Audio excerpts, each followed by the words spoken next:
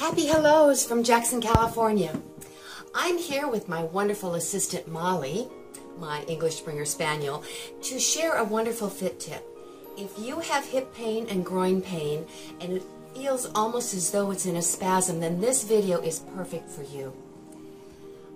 The psoas muscle is the only muscle in the body that connects the upper body all the way to the lower body. Wow! One muscle connecting upper to lower. What a powerful muscle it is.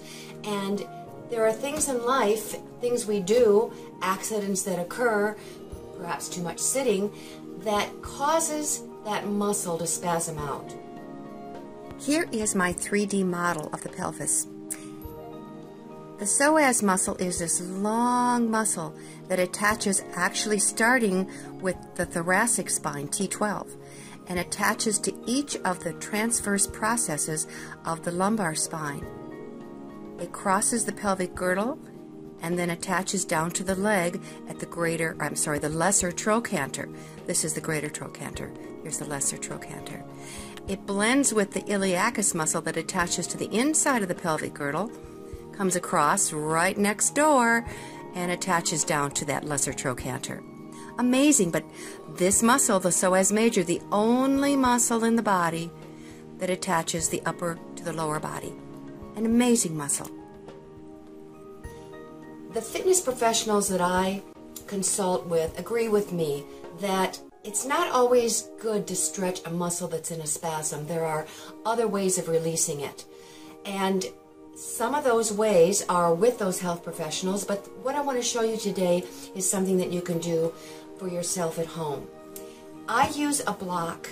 It's a progressive psoas release. If I accidentally say stretch, please forgive me. I tend to say stretch rather than release a lot.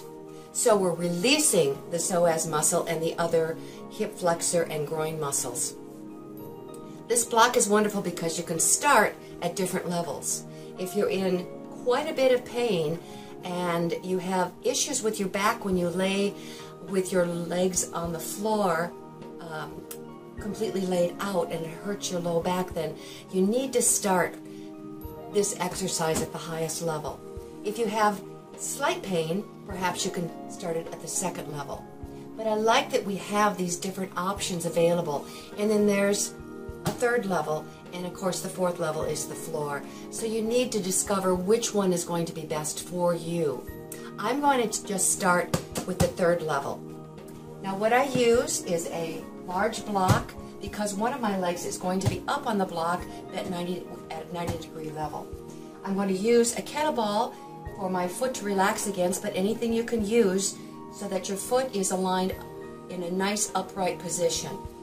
When I go into the stretch, it's important that I do so carefully. So what I do is I sit next to my block, move this block out of the way. I sit next to the block with my hip right at the edge. Then I'm going to scoot around, lay on my back, allow my other leg to be stretched onto the block at whatever level that you choose. My other leg is bent 90 degrees. And my goal right now is just simply to breathe, let go, and relax. And you can hold this release, not a stretch, for anywhere from a minute up to 5 minutes and longer if it feels good. Go with whatever time frame, but give yourself at least a minute. I really recommend that. When I'm ready for the next level, I will bring my leg up, roll to my side with help from my hands. I don't normally have a microphone. And then I will bring it to the next level. So I'm going to move that over and put my kettlebell right on the floor. And you may want to mark where your leg is really supported so you don't have to keep readjusting that. Just put a little piece of tape or something so you know where that spot is for your foot to be relaxed up against the weight. So here I am again, very carefully. I'm right next to my block. I roll to my side, I bring my legs up, and I settle into my release comfortably. Again, breathing deeply, letting go. You'll notice that each time your back may feel a little bit arched, depending on your own personal unique body. And as you let go and release, you'll find that the back settles into the floor. In fact, the entire spine will begin to settle into the floor, and it's a beginning step for offset in the spine. I recommend, again, holding this for at least 1 minute. Relaxed, peaceful. You may want to use some relaxation music or a guided progressive imagery tape. That could be helpful also. When I come up, bend my legs, roll to my side with help, and come back up to an upright position.